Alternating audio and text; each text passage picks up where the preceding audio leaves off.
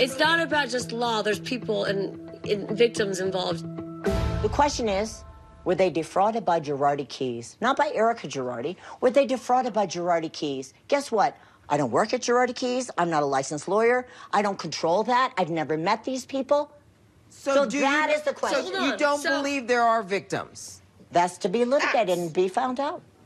No one's saying that you were involved in this, but I thought it was a given that the money was taken from Girardi Keys. No, it's not. It's still in litigation. Okay, but in the meantime, let's have a little sensitivity to the victims. The only person you should be concerned about is me.